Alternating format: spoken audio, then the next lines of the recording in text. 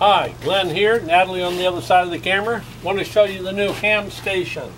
So this has a combination lock on it, 4 ditches in a row, and it can be changed at will. Do this, you simply open up the lock, undo the twist here, and this lets it swing free here, and this one swings free there. You have your shelving. There's 16-inch wide shelving, wire, it's commercial grade stuff. For access down below, you have these unlock. This drops down, and you have lift out panels here. Lift out right here like this for total access to your batteries down below. Okay? And so everything's been engineered to fit in. And that drops in. You have boards on the side to be drilled through for the coax that coming in. Natalie, if you can step over here, you show the screen.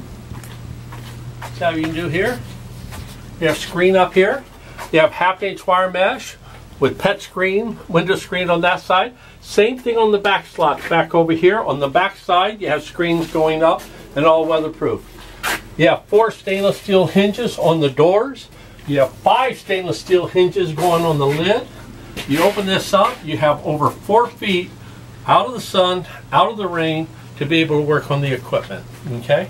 And the door is quite capable of handling the weight of this. It's very minor.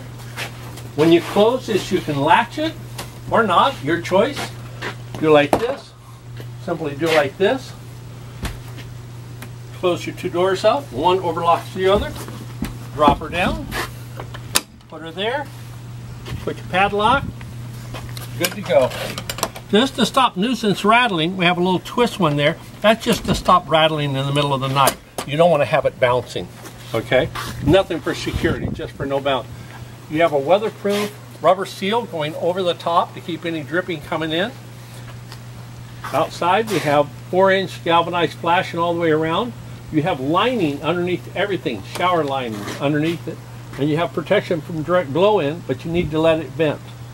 So, batteries underneath, 30-inch wide, 8-foot long, 3/4-inch plywood on the back wall and the side for mounting radio equipment. Oh, I forgot to put the drop board up. Yeah, oh well, work on that technique.